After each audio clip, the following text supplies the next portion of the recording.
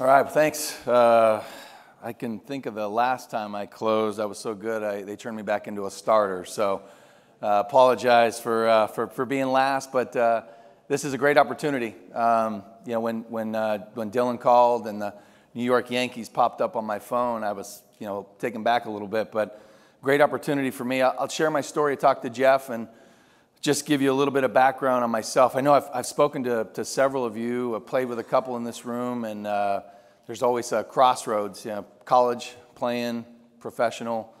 I've had a lot of people very interested in making a transition from, going from baseball to softball. So this is an opportunity for me to share my story and then get into a little bit of the nuts and bolts of coaching.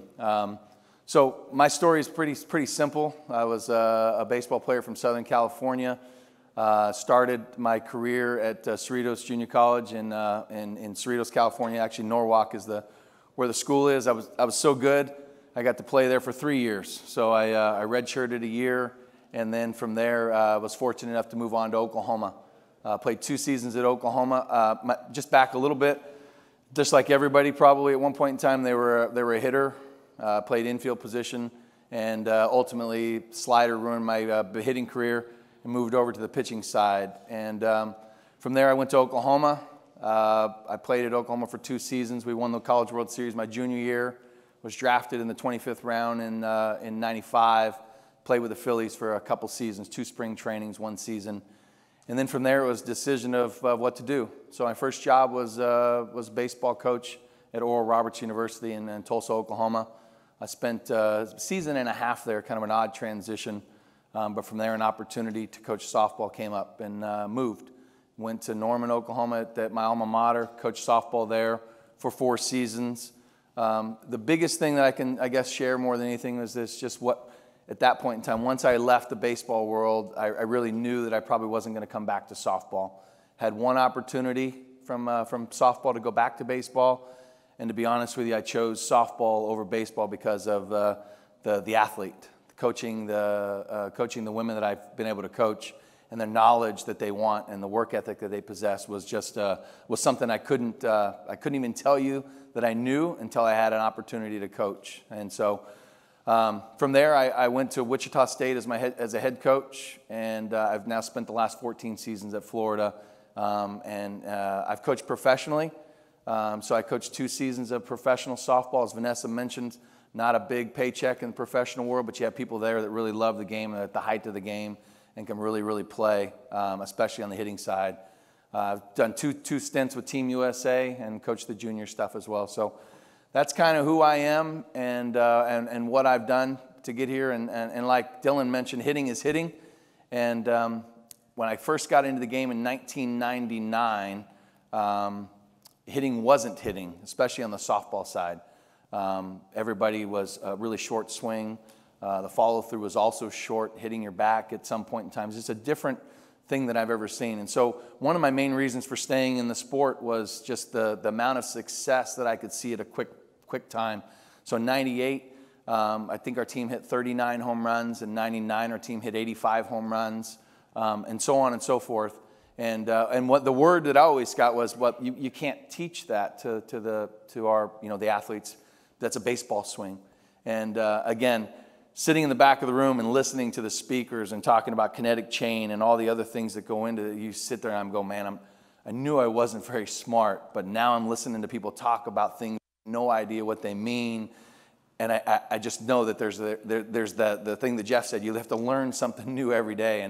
And this is a great opportunity for me to go in and tell you just how I coach my athletes and some of the things that I've done, and I found to be very successful. So I'm going to get in talking about hitting, talking about coaching, and I'm going to give you the dumbed-down version of some of the other things that you probably learned here today that I found for me to be very successful. I've really kind of put together some things about the individual, and I think that the reason I focus so much on the individual is that I believe one of the 3 things that Jeff asked yesterday about, what are the 3 most important things for hitting fundamentals?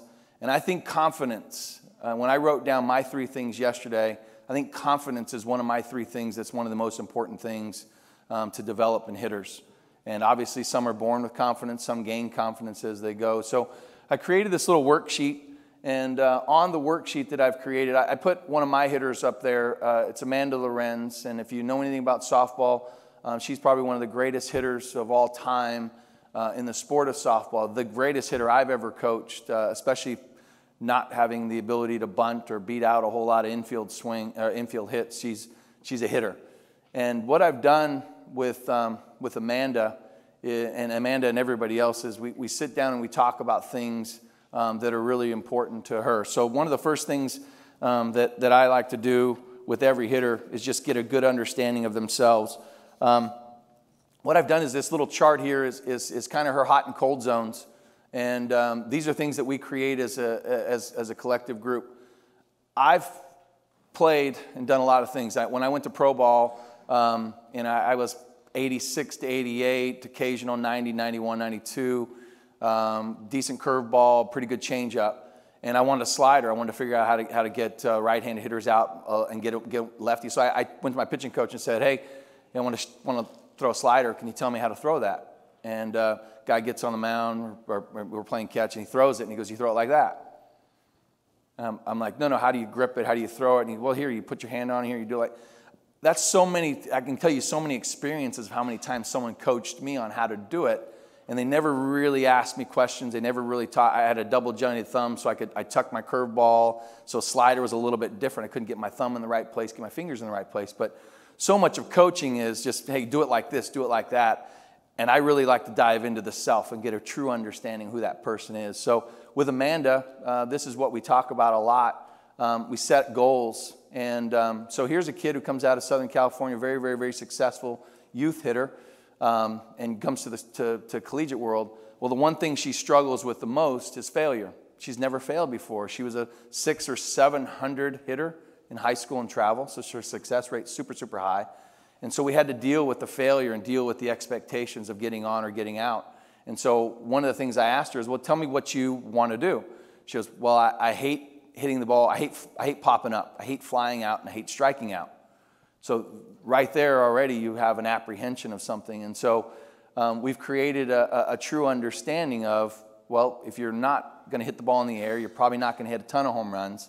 If you don't strike out, you're probably going to hit, have some poor contact and early in the counts because you're trying not to hit the ball in the air and you're trying not to strike out, so you're not going to swing and miss that much. So this is really beneficial for me to work with a high level hitter to really understand what it is for her that she wants to be successful at. So, and I'm not saying that every hitter has to have I think every hitter has a true a fear of something, or they have something that they really want to do, and you want to measure and balance the expectations. So I created this little thing for all my hitters, and they have to fill out a little, tell me what you're good at, tell me what you're not good at, tell me what you want to do, and tell me how you want to do it. And so it was really, really, really good. I'm not somebody who believes really in a two-strike adjustment.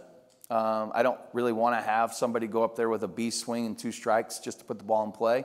And so with every type of hitter, we talk about what that looks like. So with Amanda, she's really good at the green indicates the good, the yellow's okay at times, and then the red or clear, just not good at. And so she wasn't really good at the inside pitch very much. She liked the ball out over the plate. She loved hitting the ball left center. And so with that, for her, she had a little bit of a flatter swing, and so the elevated pitch was a lot easier for her to handle. And at times, I really wanted it to fall victim to the launch angle. This is a great hitter. She possesses hand-eye coordination, competitiveness, work ethic.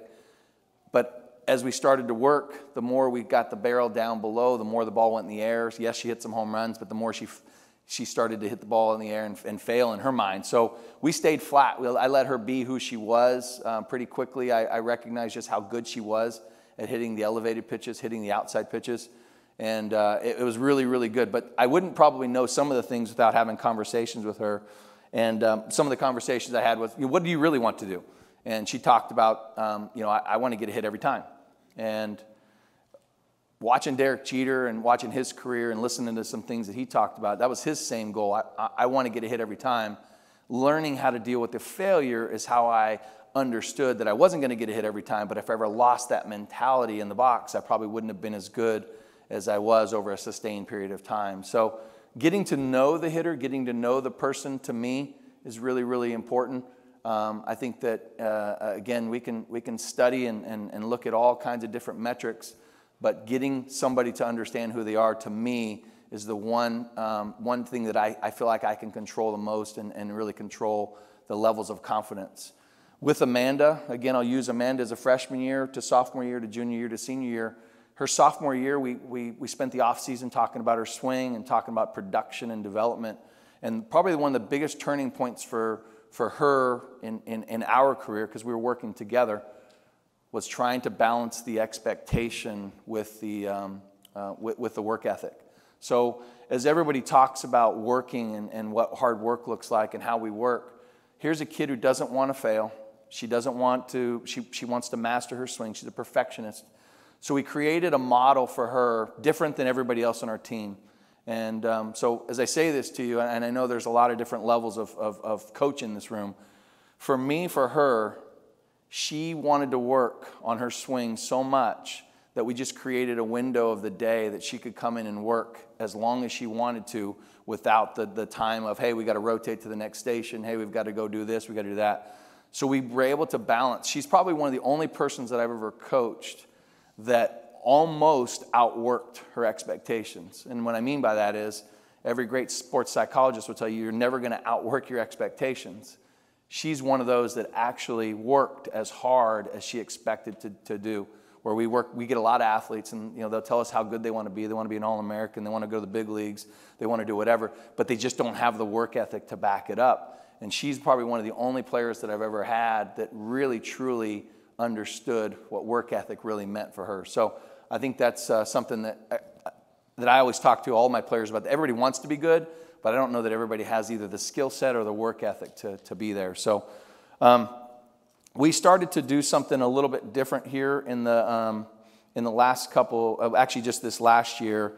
And again, I'm not going to get too technical in regards to different things, but we started doing some stuff with tunneling, and Perry Cousins had some interesting thoughts on some things. So we created a little exercise here that I've really liked. And so tying in all the different technology pieces, I've been somebody, I used ZEP when it was there. I used Diamond Kinetics, and we've transitioned now to Blast.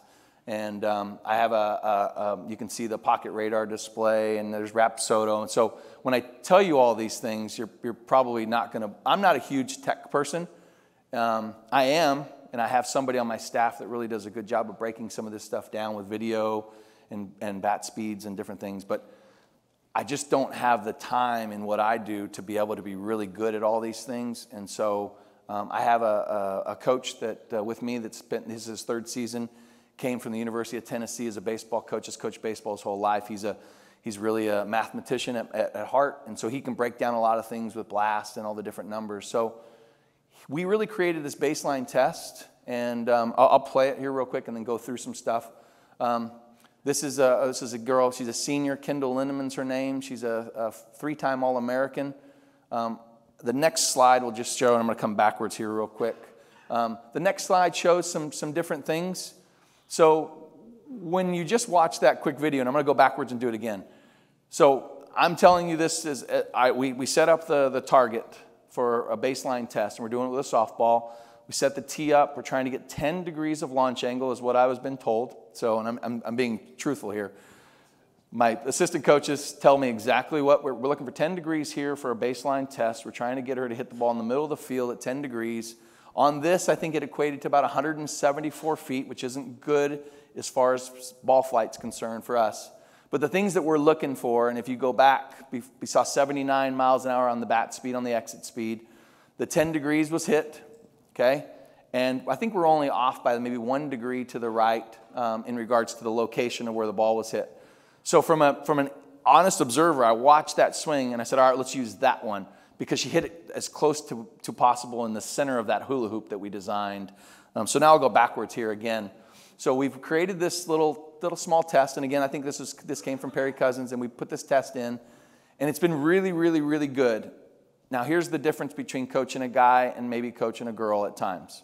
So we put this test in, and so now what does everybody want to do? They want to hit the ball in the hula hoop. So we're getting swings and they're not exactly max effort swings or swing as hard as you can with minimal effort, and whatever the words or terminologies that you use to teach. So we create this test, and now we're trying to get our hitters to swing. Hey, I want you to swing harder. We want to get to where you're swinging more game-like. So hit it as hard as you can through the hula hoop. And let's see the exit speed numbers go up. But what we don't want to try to do is we don't want to lose control. So we're trying to minimize our misses. We're trying to maximize when we do miss hitting the ball in the wrong spot. Can we hit a hard ground ball up the middle? Can we just get maybe 13 degrees and the ball goes over the fence to 240? Whatever that is. So this has been really, really good for us to get a good baseline. So I walked up, watched this swing, said, all right, let me take a picture of that. I'm going to use that in my presentation. And then Eric, my coach, comes up and he goes, hey, man, you picked a great swing. That was pretty close to perfect. We're only 1 degree off. And so I think at the end of the day, it really confirmed to me that our testing that we're using is really good. So we use this as a baseline just to try to get our hitters to swing hard, but still get the ball control. We also do this with a heavy ball, and this has been pretty interesting to me. When you start doing it with a heavy ball, how fast and how quick the control goes away. And one thing I like about the heavy ball is when you face somebody who's throwing a pitch that's hard down, or maybe a pitch that's going more down than up, but the impact changes, and it really impacts the contact. So we've been using this with the heavy ball and the light ball, but I really have been very, I'll go back and do it one more time and play it one more time just for the heck of it. So something pretty simple. Now she's somebody who hits the ball, she's probably 15, 16, she's a little bit steeper barrel, hits the ball really far, really high, and when she does miss, obviously it's a fly ball, and we're all good with that with Kendall and her situation. So as I'm working to build confidence and try to get, I was talking to a former teammate, and he talked about the number of players in his organization that he's impacted in the last season of ball, and the number of players that come to your team and leaves your team, goes up, goes down, draft picks and all the other stuff. So for me, creating a common language may be a little bit easier than maybe for some of you, because I have players for 4 years. We don't have the draft that takes our players out of our program. So what I do the first day is going to be able to go through a 4-year period. But what I do want to create is a common language with all my hitters so that we are all talking about the same things. What are your favorite pitches? What do you like to hit? What do you not like to hit? And listening earlier, talking, if you don't like change-ups, if you don't like to swing at high pitches, just don't let the other team know as quick as you may know. So the things that I've found over the years to be different, and I'm sure all of you guys are the same. I've seen a lot of familiar faces. I've seen a lot of people that have done this for a while. We all talk about the athletes are changing, and what do we do to impact change? And I think some things that are really important for me is the athletes have always changed, and it's our job to adapt with them, and that's where the technology pieces come in. That's where the education comes in. But at the end of the day, a relationship's a relationship. Communication is communication. It never changes. But the athletes change, so you have to figure out how to get your point across to them as quickly as possible. So I made this little thing a few years ago that I like, especially when I'm talking to hitters. What I did was I basically took the plate, and one of the things I always ask my hitters, obviously, is how big is the plate, how wide's the plate, and you'd be surprised at how many just don't know that it's 17 inches wide, and all the other things that go into that. So I've created this. When I first did this, I did a 6-ball design, so I just kept the ball on the plate, and then the NCAA came out with a better graph and a better chart of what the strike zone is and what the plate looks like and how big the ball is, and I think it's 2 1/4 inch in diameter. So I've made this to be a 7-ball approach, and what I've done with my hitters is, from a right-handed perspective, the closest ball is 1, the furthest ball is 7, and then from the left-handed approach, it's the same thing. So the closest ball, 1 to 7.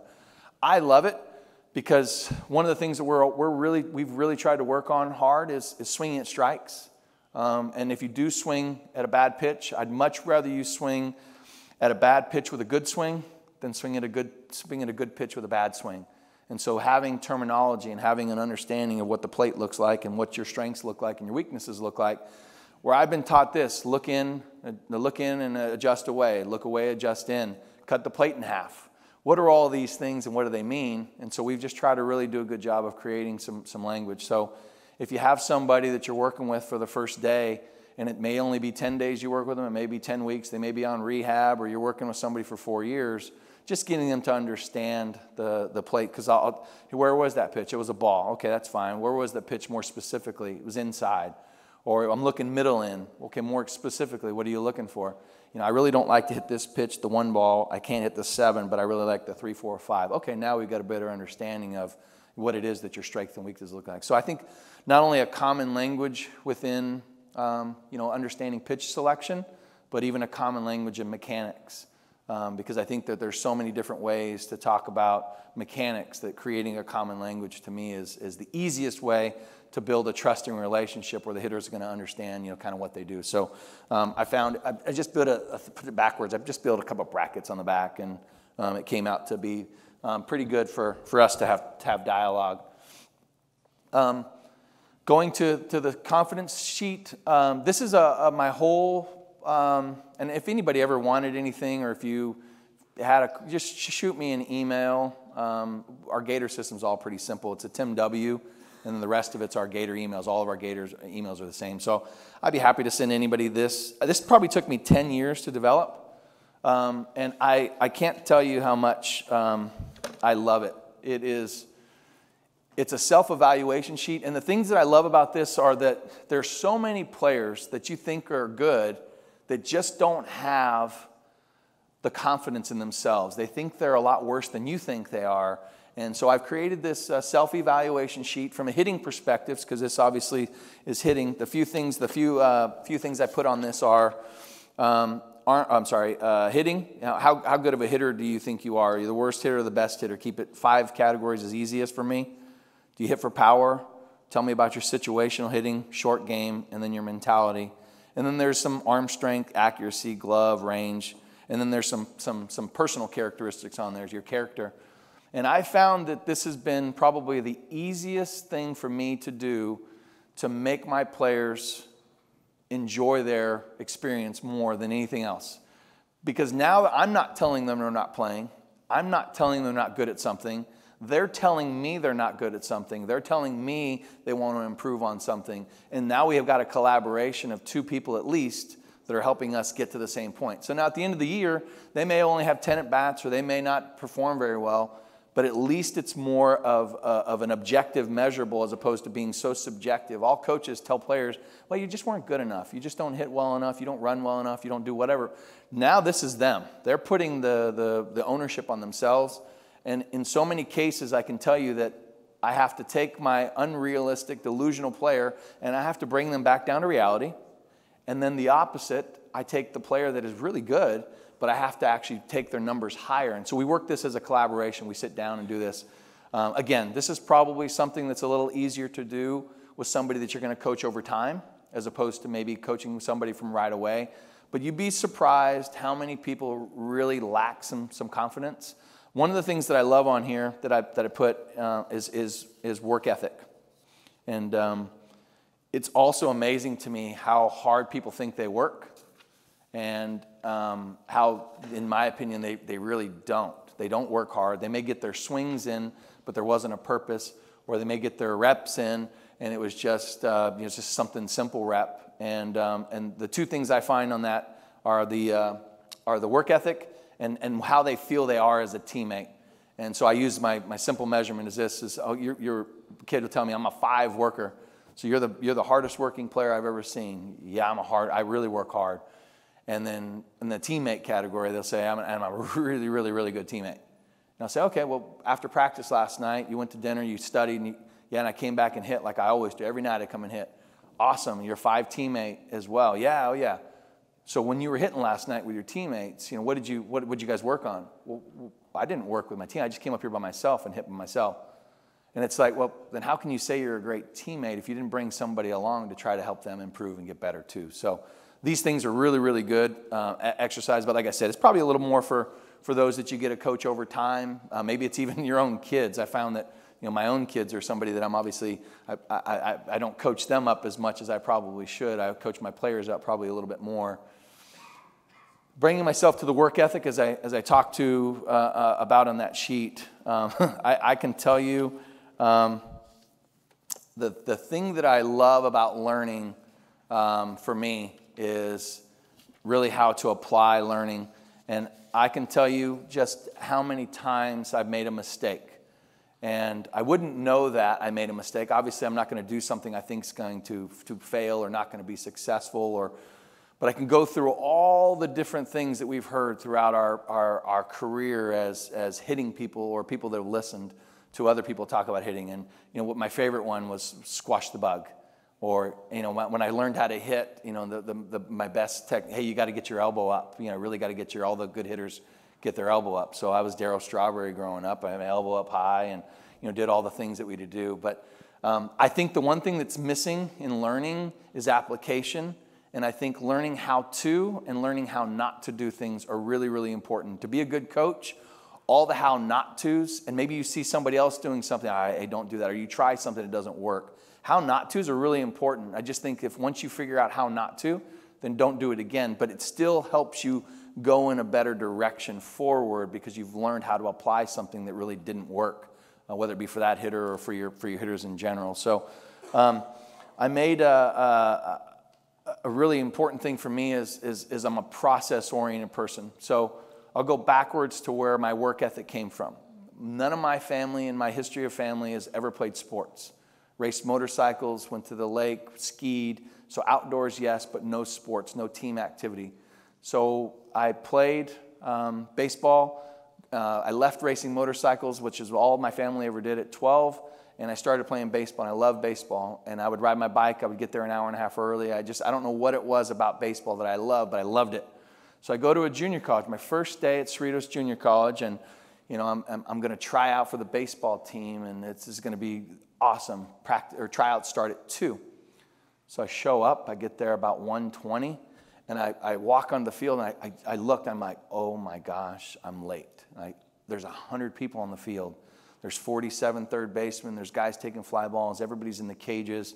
I couldn't believe what I saw. And from that feeling of thinking I was late, and again, this is my next step after high school, I chose to be here. It was it hurt my stomach so bad to think that I was late.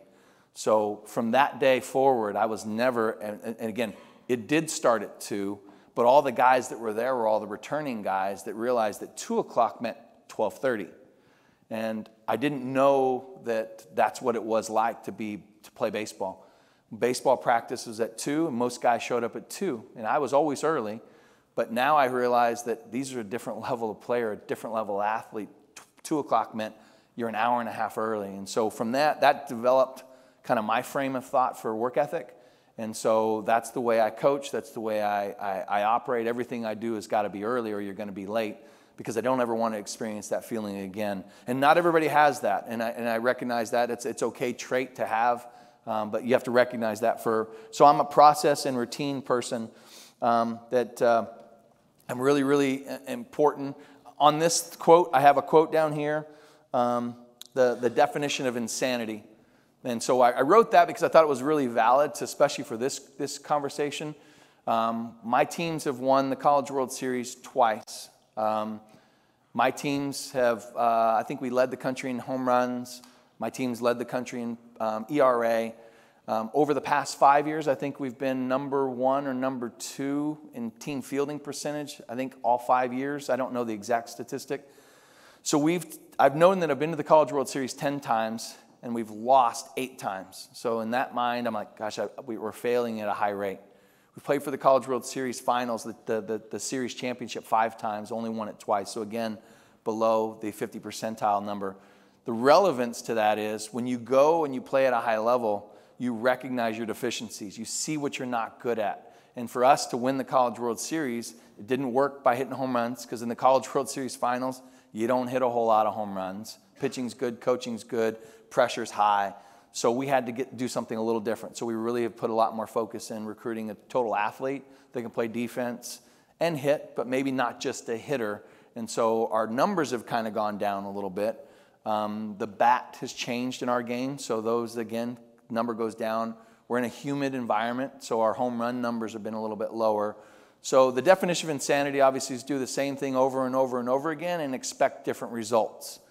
I've been a huge front toss guy my whole entire career, baseball and softball. And I love front toss because it's a good dialogue, it's good interaction. I can see what the ball looks like. The relationship in the cage is something that's very, very special to me. I've always liked that. However, in my mind, front toss is a good feeling. You reproduce the swing over and over again, but it's not necessarily what the pitches do on game day. So we've really started to see our numbers kind of trending downward in the power and the RBIs and all the other things. And so one of the things that we've really looked at is, why are we not as good offensively? Well, number one, we're recruiting maybe a little bit more of a total package player, defense, offense, athleticism, maybe not just the hitter. Two, and I give the credit to really the pitchers and the pitching coaches, there's more speeds in the game now than there were before. When I got in the game, you're lucky to have a pitcher with one out pitch. She threw a hard pitch and a slow pitch. Well, now you're seeing pitchers in our game, and obviously I see Yu Darvish is probably the best example I can give in baseball, but you see pitchers in our game now touching 39 miles an hour and all the way up to 70 miles an hour. So you start to see varieties of speed, which then throws the timing off, which then ultimately changes the production of a hitter. So we're starting to really take the technology that we're getting, different spin rates, different velocities, different locations, and we're starting to apply it probably like what Coach Michael Latif's been doing for years, and then starting to use more machines. Now, when I grew up, machines, that was what ruined swings. You couldn't hit off a machine. It was bad for my swing. It wasn't any good. I didn't like what it felt like. And so that's how I've always felt. I always saw the difference when our hitters hit off the machine and when they hit off live pitching. Well, the problem with live pitching, you're closer, the reaction time changes. So I felt like some of the habits we were developing weren't really translating into high-level performance. So we're doing a lot more machine work now this year. And so I put in there a theme. So I found it to be very, very beneficial to create themes. In other words, you're not just sitting there trying to throw a changeup, not just trying to sit there and throw a drop or a curve. A friend of mine, and again, we've become friends through game, but Howard Johnson. So Hojo gave me a quote one time that I thought was really, really interesting. He's with the Mets. He's the hitting coach in the big leagues. And the year before that, and everybody's got all the data and all the breakdowns, they were the worst hitting team in all of Major League Baseball with a curveball. So for 40 days at spring training, the Mets bought however many pitching machines, and they've got all their guys hitting off curveballs. And man, next thing you know, the Mets can hit curveballs. Really do a good job the next year when they lost the fastball. Couldn't hit the fastball. So obviously, just like anything, trends start to change. So what I didn't want to do is maybe take our team's deficiency and magnify that by just being good at one pitch. So we trend out a little bit and we try to theme or create days where we can do different things. And so obviously when you have a right-hander in the cage and left-hander in the cage, nothing worse than having to kick the leg of the machine, move it over to get the ball inside to the right-hander but away to the left-hander, or inside to the left-hander, away to the right. It's just a frustrating process. So just adding a home plate, taking a plate and moving the plate for each hitter as opposed to moving the machine was like mind-blowing to me. So we start moving the plates and we start creating themes. And now the next thing you know, we're able to hit rise balls better. We're able to hit drop balls better. We're able to hit in, out, and start changing speed. So the one thing I would obviously caution somebody to do with machines is to maybe have one speed or one thing that you're working on, because you might be really, really good at that speed, but then the next thing you know, the book's going to get out on you. You can't hit some other speeds. And so trying to create a complete work ethic, a complete process seems to be something that I like. I've heard this today. I got here late yesterday, and I apologize if I repeat something that someone else says or I make one of the most dumb statements ever made. But one of the things that I've always heard, and I've been guilty of this too, is hey, you've got to use your lower half. You've got to use your legs. You've got to hit with your legs. You've got to use your backside. And backside's probably been something that I've heard more than anything as a young player and as a young coach, and listening to some really good hitting coaches talk. But one of the things that I've found that by just focusing and talking about the backside is, what does the front side do? What is the front side doing? And are there deficiencies? Because you'll watch video with a kid and they don't even get their back heel off the ground very high, and they're turning, but yet they're turning against their front side, because we've all said we have to hit against our front side and use all these different terms. So one thing I'm actually stepping out of my comfort zone a little bit is actually talking a little bit more with some of my hitters with their front side.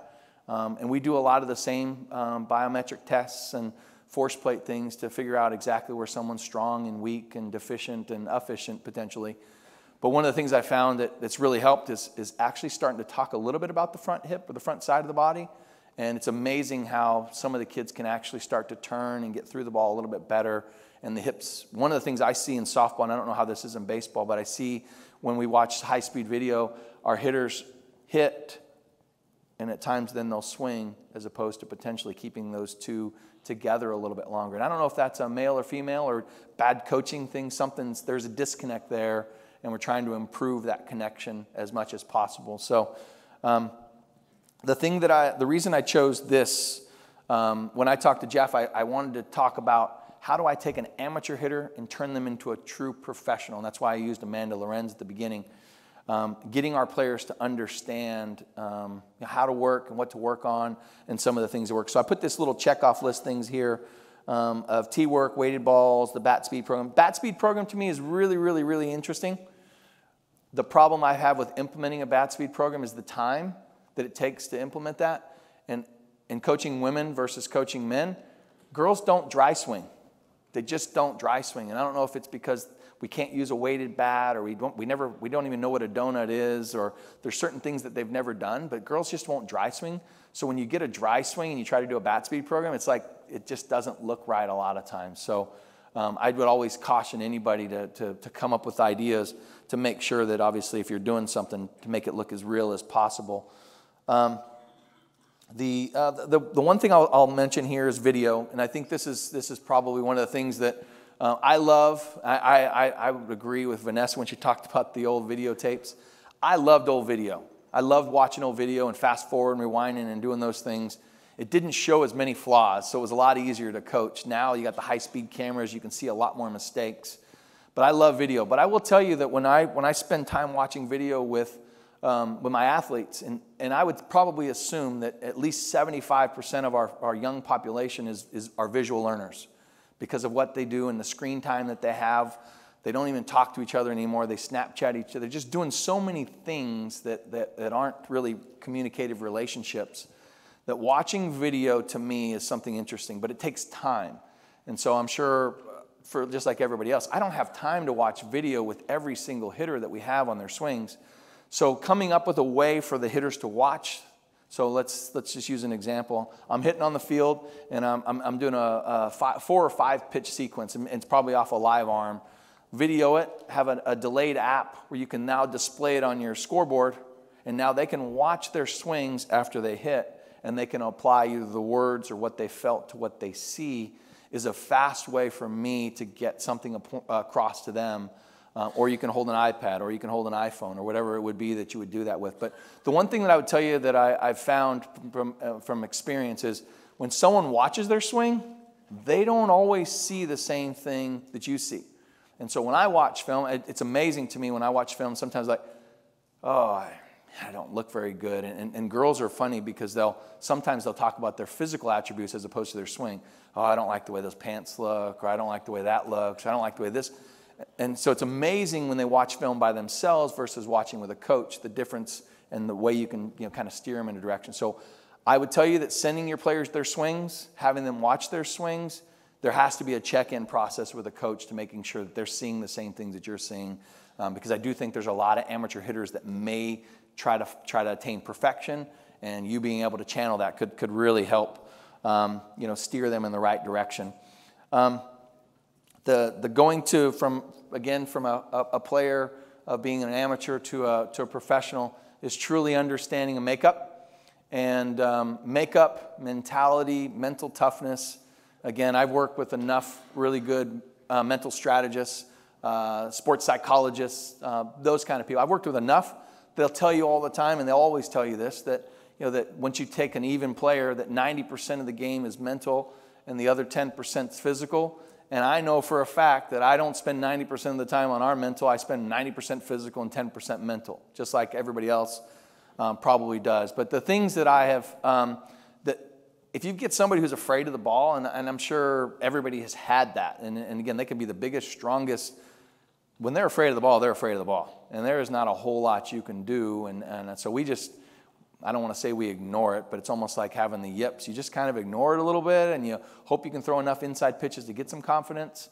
Again, throwing balls. I don't throw balls at hitters, but I do throw pitches. I do teach my hitters how to get hit by pitch so that they can understand safety and the importance of safety. But being afraid of the ball is really one of those tough things to really overcome. But the final thing or the first thing there is, what kind of hitter are you? And are you a power hitter? I've always heard this is one of the most bragging things that a coach is always, hey, she doesn't strike out at all. She doesn't strike out. And so there's a lot of value to some people that thinking that striking out is a really bad thing and you can't strike out. And so that kind of frames what kind of hitter you are. Are you a power hitter? Are you a swing and miss hitter? You hit the ball opposite field? What is it that you do?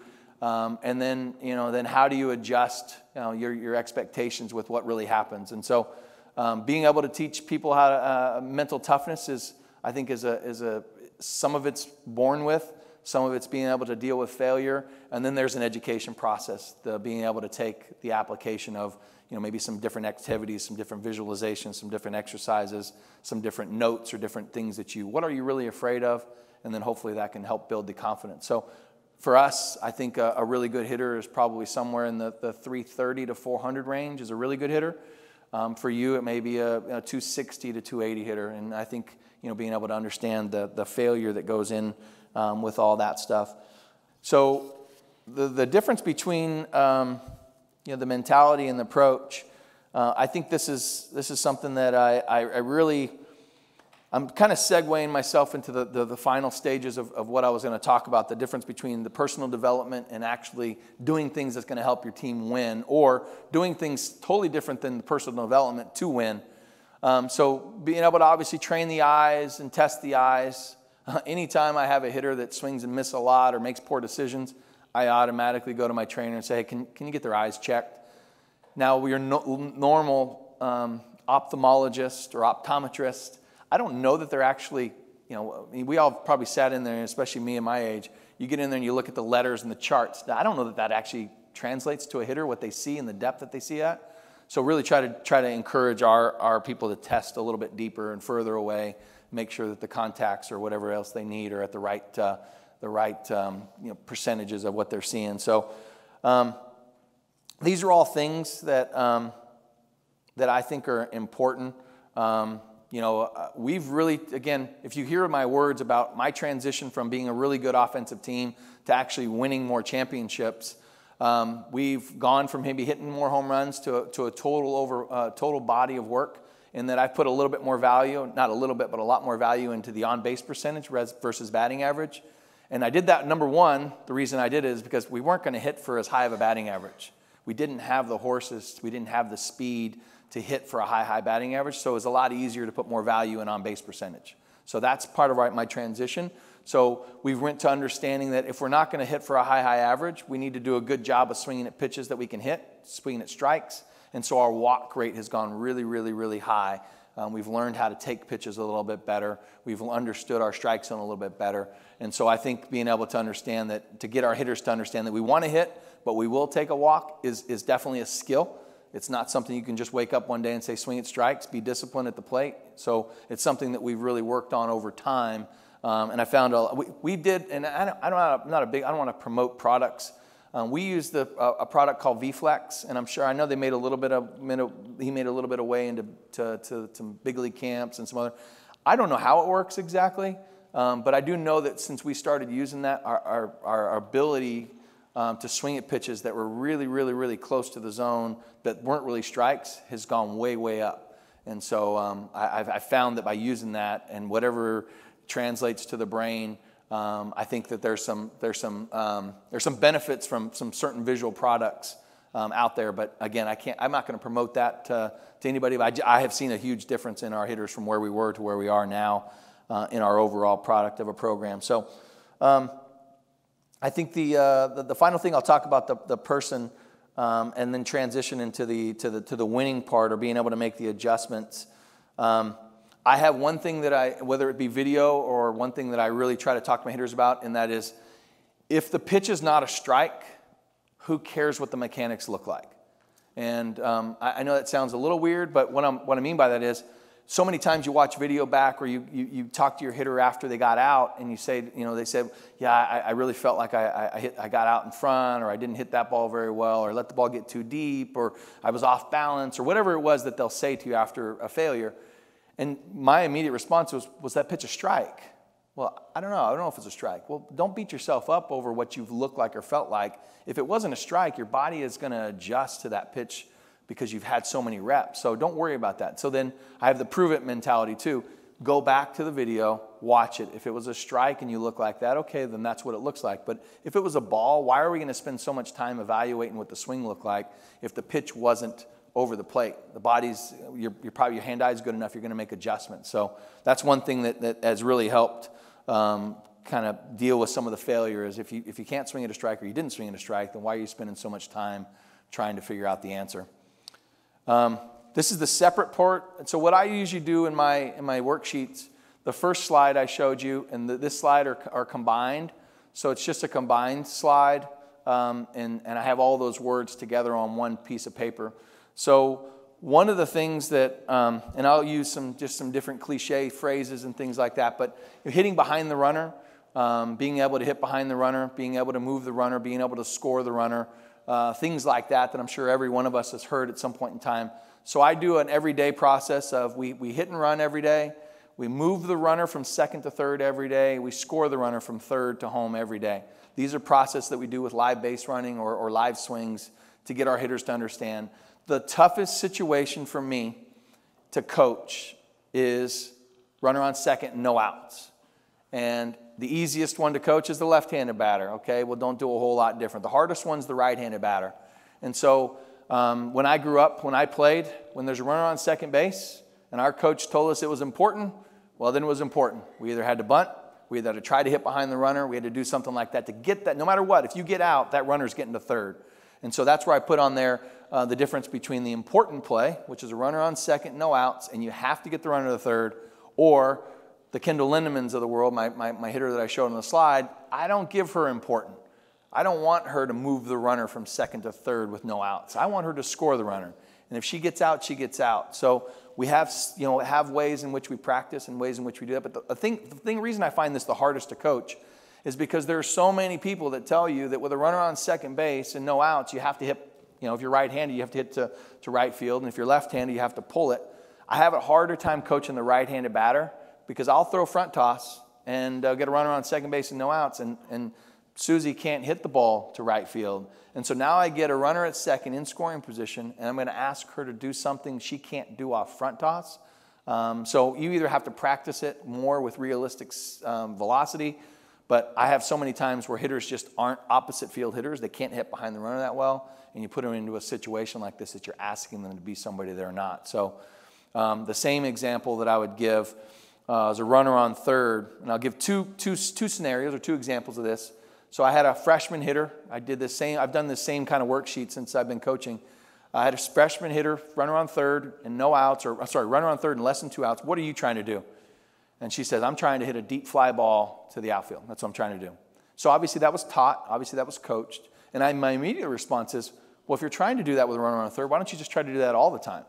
And she says, no, my coach told me I'm trying to get a ball elevated. Don't hit the ball in the dirt because the runner's going to get thrown out at the plate. So her mentality was, hey, I'm going to hit the ball in the air in this situation. And it turned out, and I left her alone. I said, all right, prove that to me. It's great. And she was really good at it. And it turned out she ended up leading the country in sacrifice flies one year. She had a bunch. So she was really good at actually applying what her frame was. And I'll use my last scenario. I use Jessica Mendoza. So I coached Jess, and I'm sure a lot of you have seen her on Sunday Night Baseball and stuff she's doing with the Mets. And I coached her first year of pro after she was done playing with the Olympics. And she was, great student of the game, great competitor. And we get bases loaded, and we do some situational batting practice, and she's bases loaded. She's hitting top spin to second base, pull in the 3-4 hole. And I asked her, I said, tell me what you're trying to do with bases loaded and so again, runner on third base, but bases loaded and less than 2 outs. I'm trying to put pressure on the defense, she told me. And I stopped for a minute. What pressure on the defense? She says, yeah, I'm trying to hit a ball hard, put pressure on them, make them have to throw. I'm like, you do know putting pressure on the defense is hitting the ball in the trees too, right? I mean, you can do it that way. And you're talking about a twitchy athlete. So watching her on Sunday Night Baseball talk about hitting, great. But the twitch, she can bunt, she can run. So in her mind, putting pressure on the defense is like that 1-0 game or that 0-0 game that she's probably played so many times internationally. When professional, and so ultimately my point is that you are who you are and you are who you've been coached to be, and it's really good and important to stress the value of what you want them to do in certain situations. And I think that I can't stress that enough. I think that our players nowadays are playing so much more for themselves and showcasing their talents, and they don't understand the importance of team game. They don't understand what it means to be in a team game. It's interesting to watch baseball all year long, and then you watch postseason baseball, and you've got guys trying to bunt that never have bunted before, and you're doing things different out of character. And so I think it's really important to me.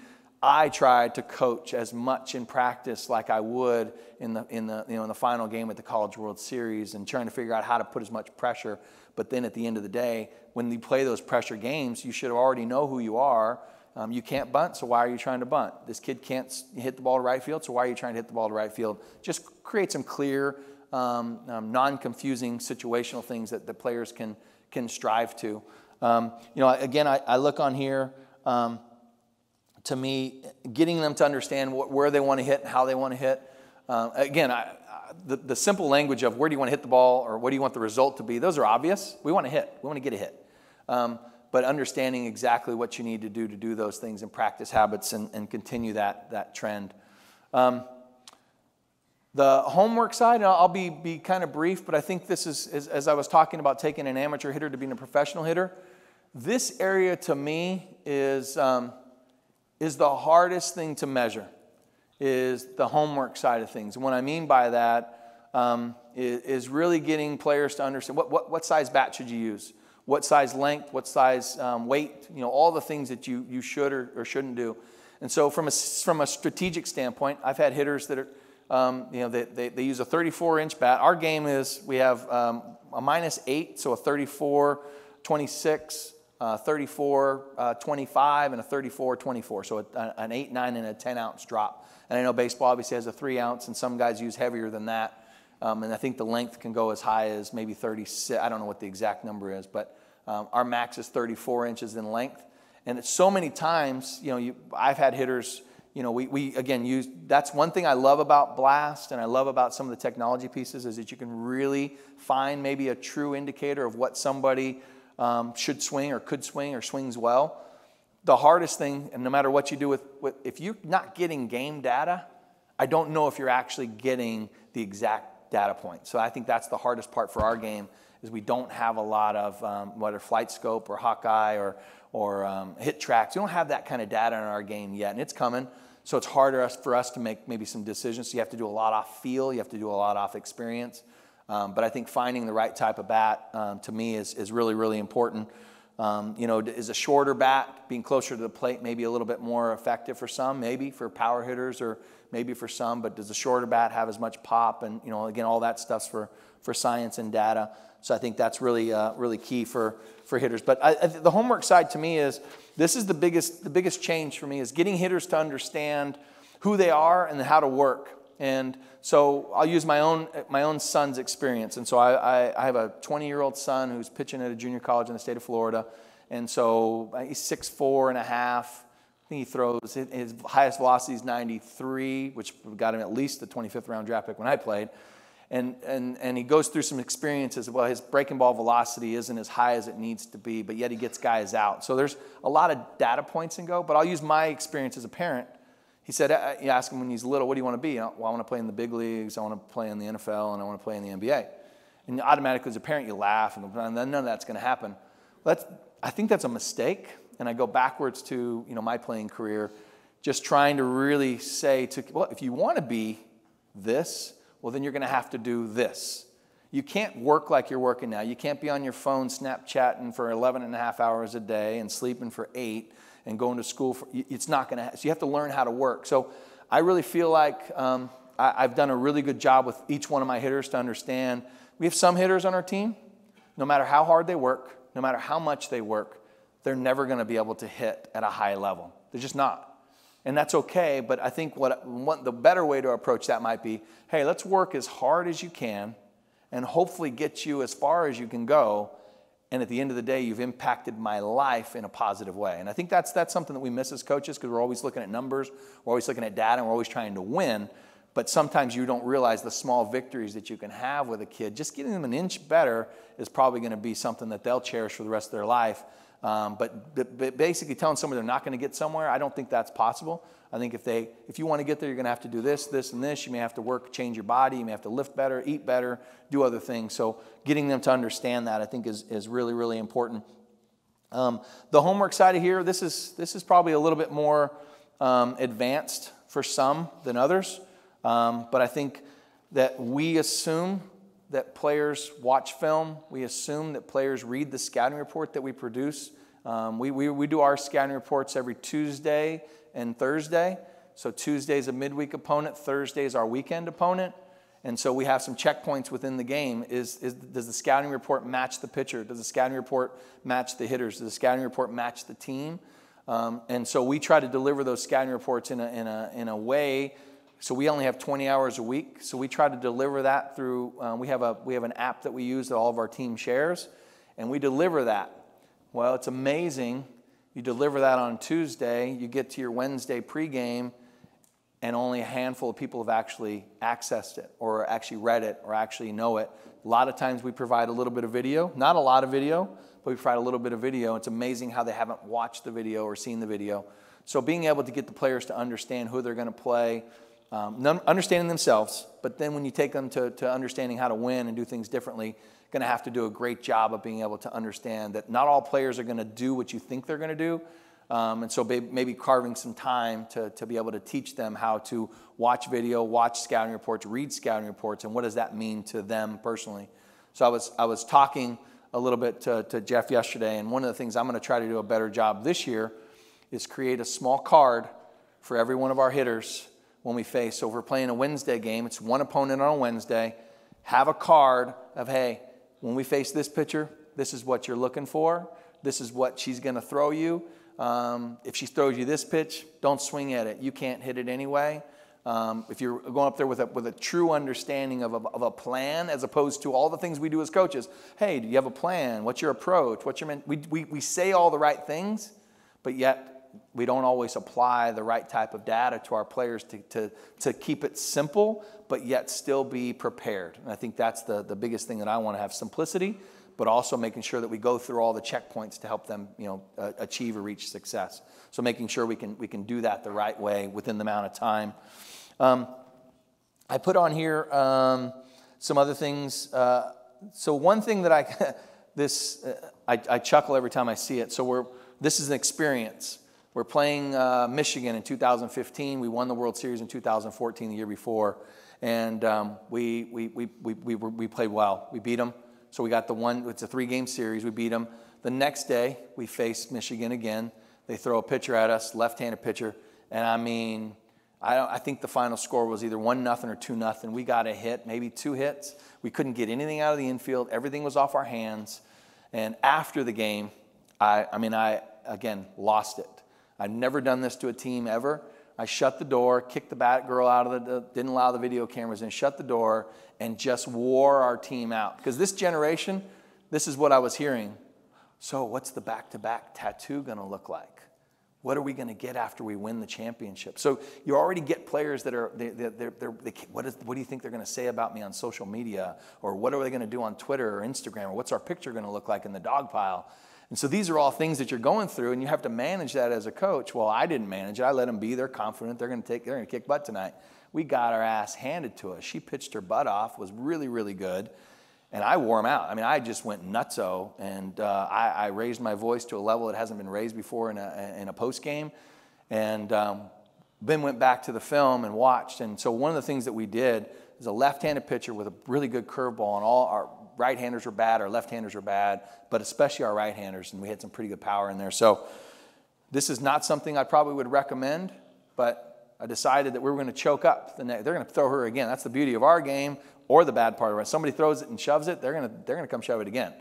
And so we came up with a plan. We're going to get on the top of the plate, and we're going to choke up. Not 2 inches, 4, 5, and 6 inches. I mean, I told our hitters, we may look terrible today, but if we get jammed, we're at least going to get jammed on the barrel as opposed to our hands over and over again.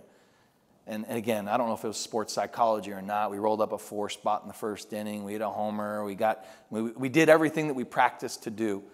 We'd practiced something similar to this before, but in this game, it was more about winning than what you thought of yourself or what your swing looked like. Or what, people were going to say, why are you choking up that much? Who cares if you win?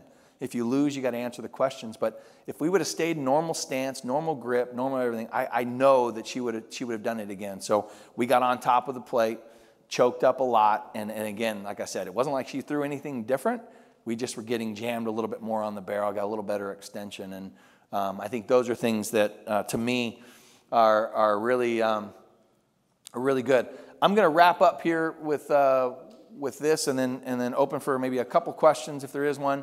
I think these are things that are this. So again, you have all your tech people, and all your tech people, if they were really, really, really, really good at managing, they would be managers. But they're good tech people. They provide you with good information.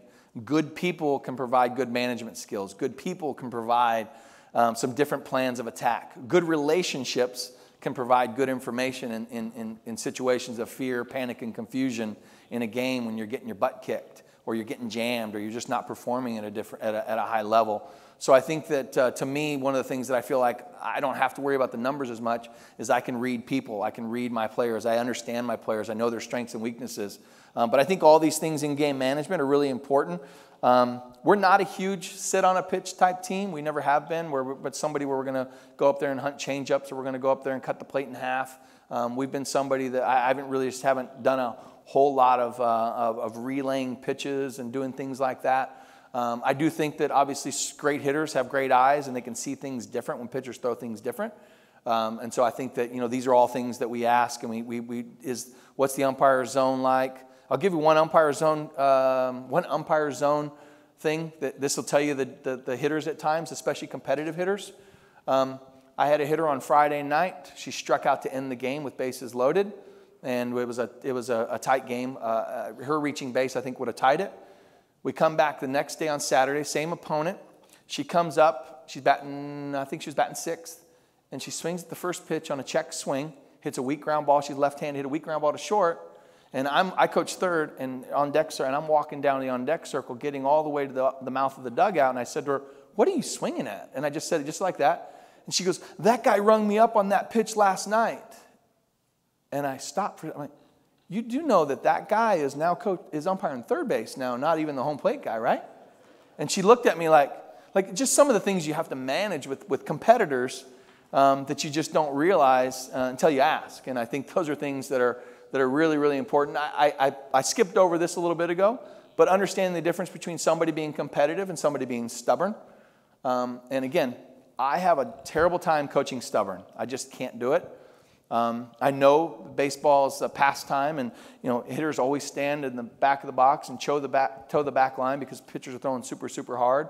In our sport, we have the ability maybe to take away pitches by moving in the box, whether it be on the plate, like I said before, maybe moving up in the box a little bit to take away a good drop, or moving back a little bit to take away a good elevated, good slow change up and things. But to me, I think the in-game management is probably the nuts and bolts of really being able to take all the stuff that you work with in your plan and truly, truly developing and getting the most out of your players, because this is where the mental part of the game takes over when the failure hits. And so I think it's really important to get your hitters and understand who they are and build that strong and trustworthy relationship. So that was all I have. I'll defer. This was really an honor. I can't tell you how I just have seen the evolution of not only softball but baseball, and listening to the terms and watching the guys hit. And it's so impressive to be around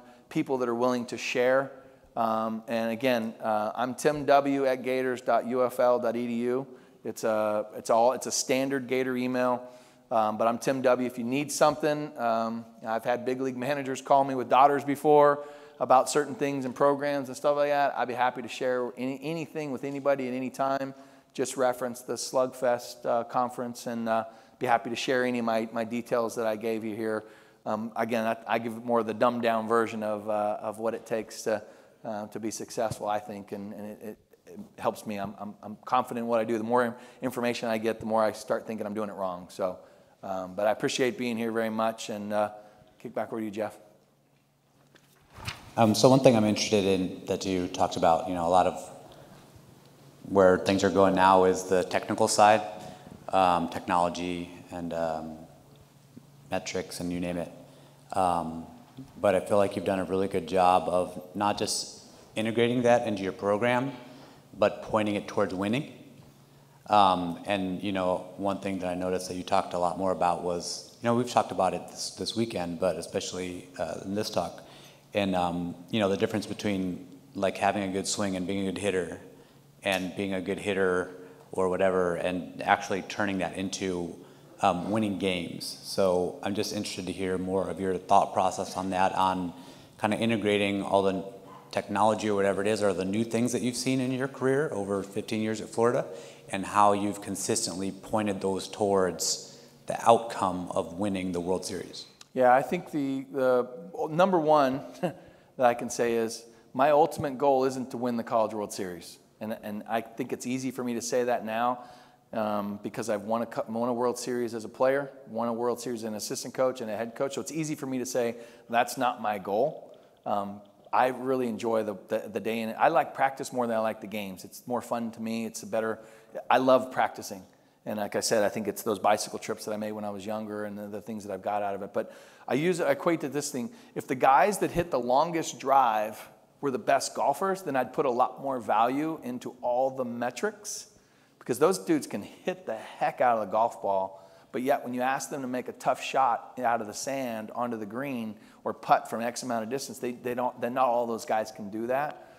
So I don't think that the metrics and all the things within the metrics are the ultimate measurement of good players. But I do know this, that if we as coaches don't get on board with metrics and with technology, we're going to be fired. We're not going to get good players, because players are being exposed more to technology now at a younger age. And they're going to find that they're going to go places, and they're going to probably move potentially further with people that can help them with the language and help them understand the things that they've already learned. So I think we as coaches have to get on board with technology and get on board with, again, kinesiology and all the other things that are really important to strength and hitting. So I think that technology, to me, in my mind, is the wave of the future that we need to know so we can have educated conversations with future employers. But at the end of the day, the real part of it's the relationships. I think the relationships have to stay strong. You can't just do everything by numbers, because numbers don't always mean that guy can get a hit in a crucial situation. So I think those are things important to look at. Awesome. Everybody have a great Thanksgiving. Thanks for having me.